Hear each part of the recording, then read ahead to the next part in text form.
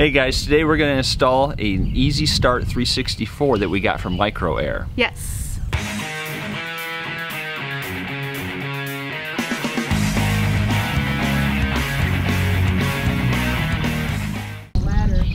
Alright, so I'm up on the roof, and there's 4 screws to get this cover off. There's one here, one over here, and you had 2 up front. And the cover just lifts off.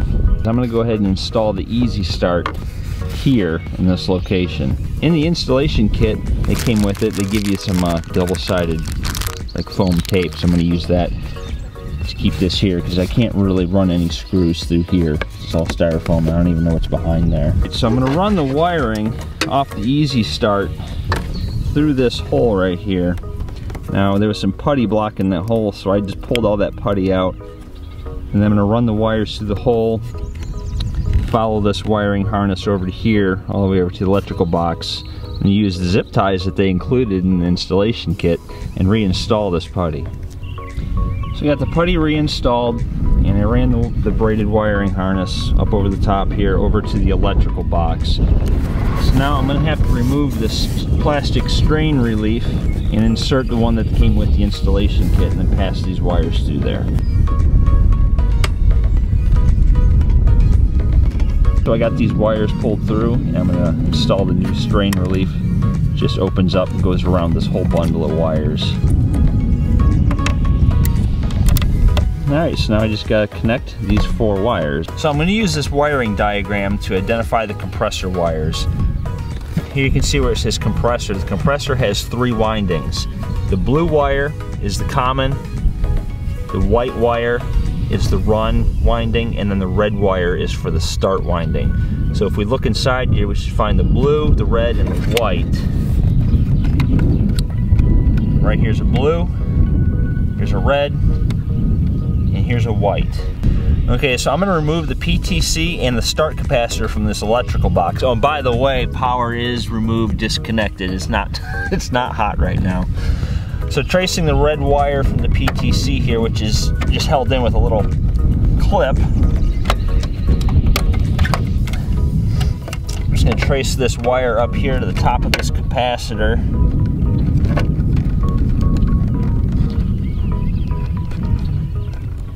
And just remove it.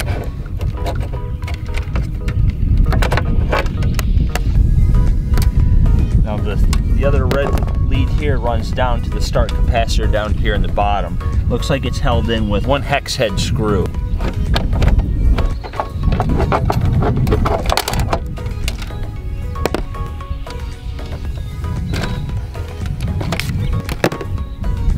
There you go. 1 motor start capacitor and the PTC is removed. So I'm going to connect the orange wire from the EasyStart to the same terminal on the run capacitor as the red wire from the compressor.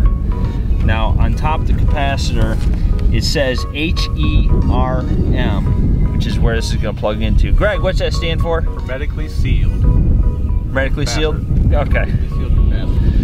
So I'm going to use a little crimp connector included in the installation kit.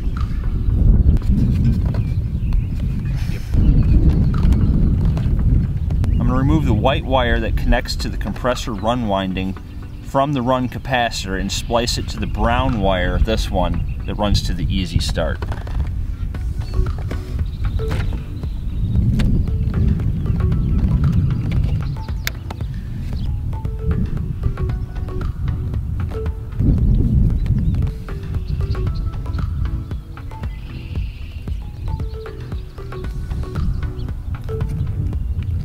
So now I'm going to run the white wire from the EasyStart to the run capacitor common terminal where the other white wires are connected.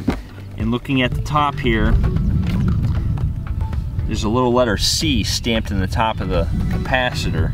That would be common, and also where all the other white wires are connected.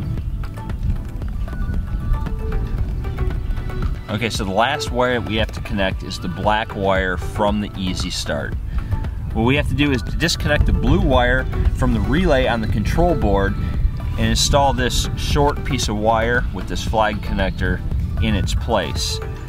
And then the blue wire is going to get spliced to this short piece of wire along with this black wire, and that's the last connection that we have to make.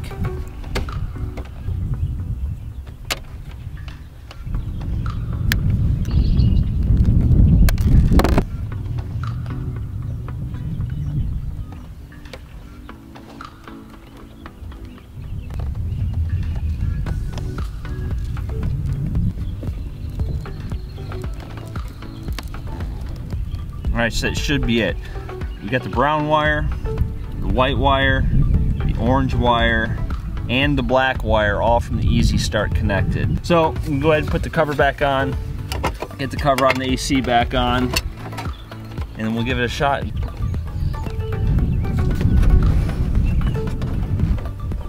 And really, that was an easy install. It was very quick, efficient. Yes, the EasyStart is easy to install. It was 4 wires. I used the instructions provided off of MicroAir's website. All right, so we did our 5 learning starts on the EasyStart 364 when we were at home connected to shore power. Now you can do those starts when you're connected to a generator, but you want to make sure that generator is not in eco mode when you do it. So we're here doing a roadside stop. This is typically how we travel. We usually go to campgrounds that have a 30 or 50 amp hookup, but when we stop like this, you know, we've got 2 dogs. We want to go get something to eat or go shopping, you know, go to Walmart or something. So we'll put the dogs in the trailer, and now because we have the EasyStart 364, we can run a small generator to power the air conditioner, the 15,000 BTU air conditioner in the trailer, so the dogs have air conditioning while we're inside. So the generator that I'm going to be using today is this. This is a Westinghouse iGen 2500.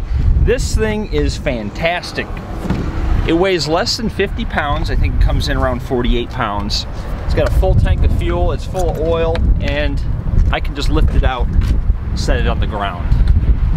It's light enough that even Lynn can move it around without any issues. This generator is also sold by MicroAir for $595, and I cannot get over how lightweight, portable, and efficient this thing is.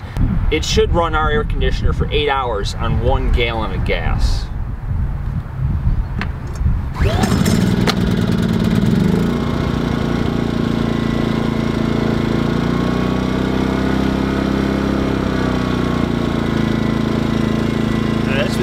Mode on, so we're going to go inside the trailer, and because of the EasyStart 364, it makes it possible for this small generator to start that air conditioner and run it.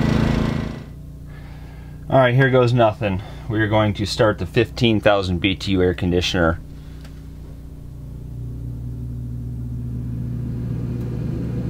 The fan is on. We're going to give it a minute for the compressor to kick in.